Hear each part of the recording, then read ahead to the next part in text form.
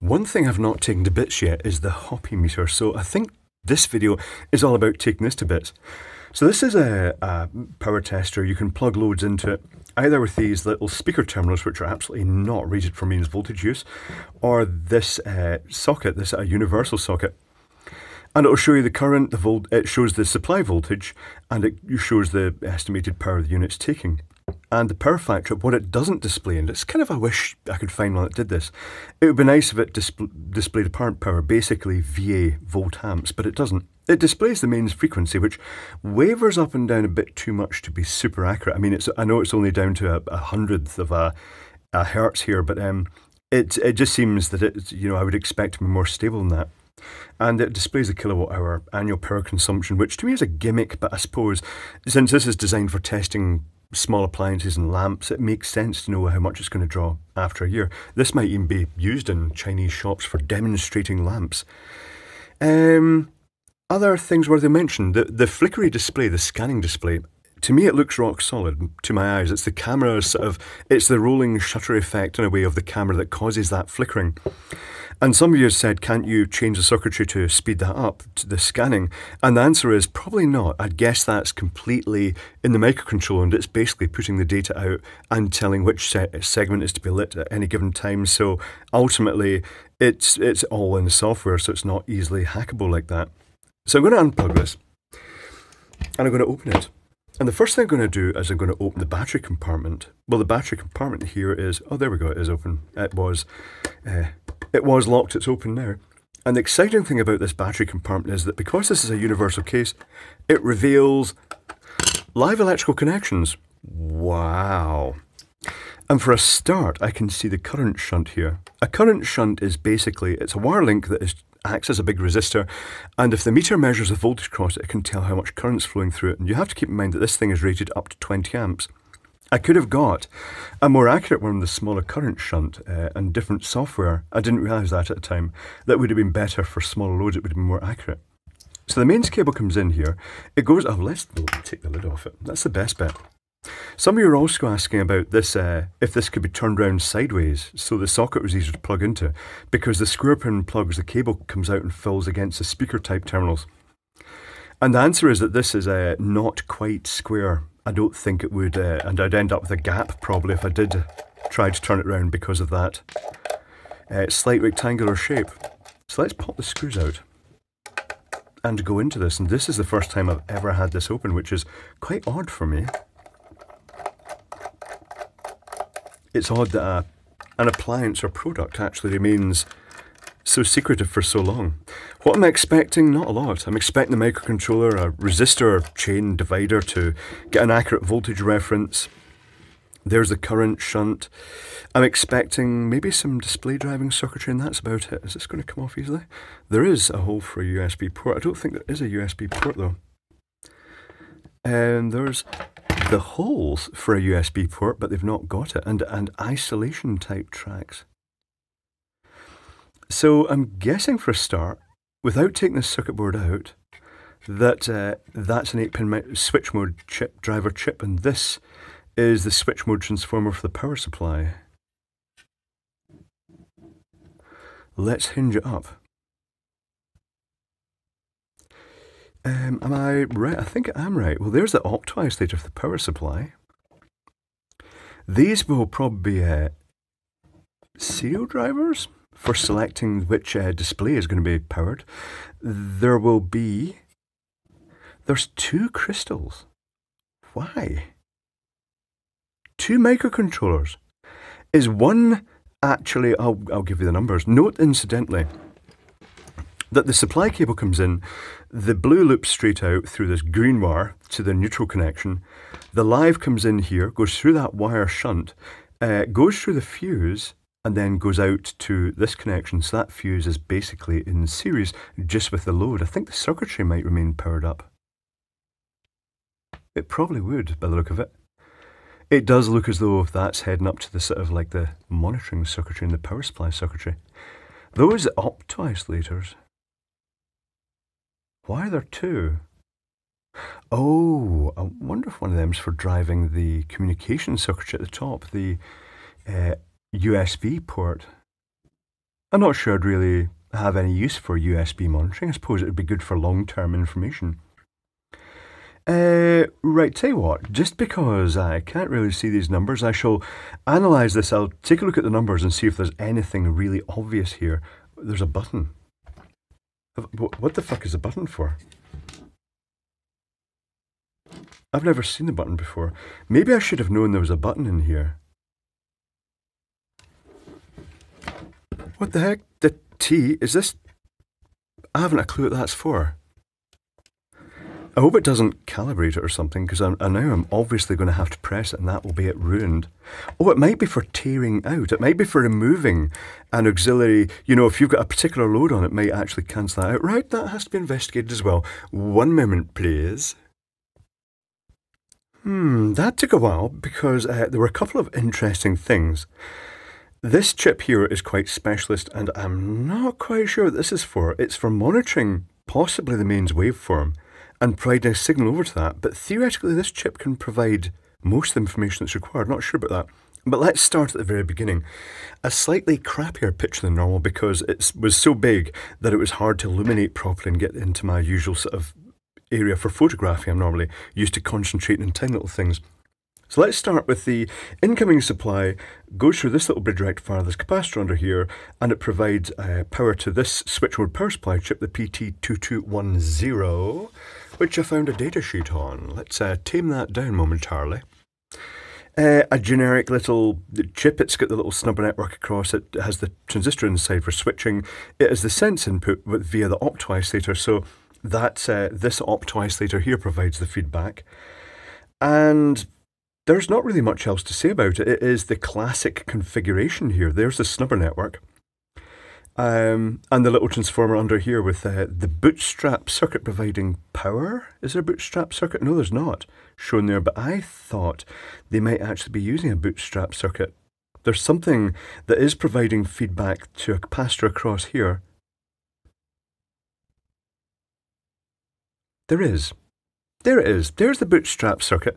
See, I've just completely missed that there. I was thinking, that's odd. Okay, so yes, there is a bootstrap circuit. And other than that, you know, it's just a fairly standard little switchboard power supply chip. The feedback comes from TL431, this tiny little component here, which is a voltage reference chip. You set a voltage with resistors, and then it will provide an accurate voltage reference back, so it provides a stabilized supply. But there is the facility on the board for extra regulation if desired.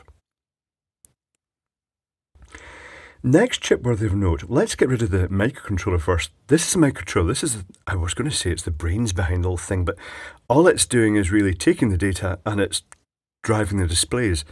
It's got some local serial memory in the form of a chip called an RCO4V, which if you look online it says a ferroelectric memory. I'm not really sure about that, but it's a standard serial memory chip.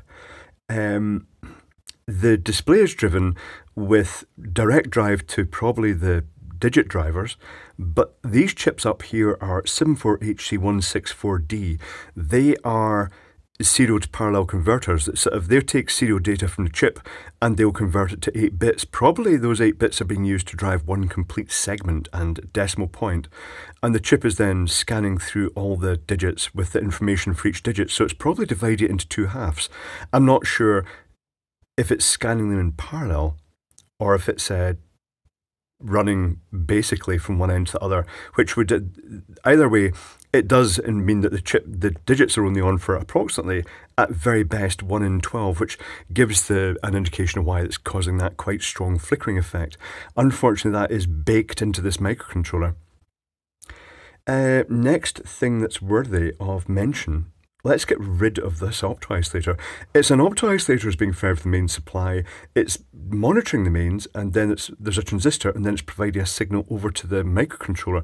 But I'm not sure why, because initially I thought it might have been monitoring for the zero crossing point for power analysis, but it turns out this little chip here, which is a Cirrus Logic chip, and we'll just jump straight onto this chip then. The Cirrus Logic CS5463 is incredible. This chip is designed for your power meter, and it's analyzes, well, where's the data sheet for that? The data sheet for that says energy data linearity, 0.1% reading over 1001 dynamic range, on-chip functions, instantaneous voltage, current and power, current RMS, voltage RMS, apparent reactive and active, real power, active fundamental and harmonic power, reactive fundamental power factor and line frequency, energy to pulse conversion. Noting it says line frequency, that kind of rules out this thing because theoretically this is communicating with a serial interface between these two chips, and theoretically, then it can get the mains frequency information from that. Low power consumption, optimized sense resistor. What else can I say? It is a very capable chip. It is, as I say, designed for meters.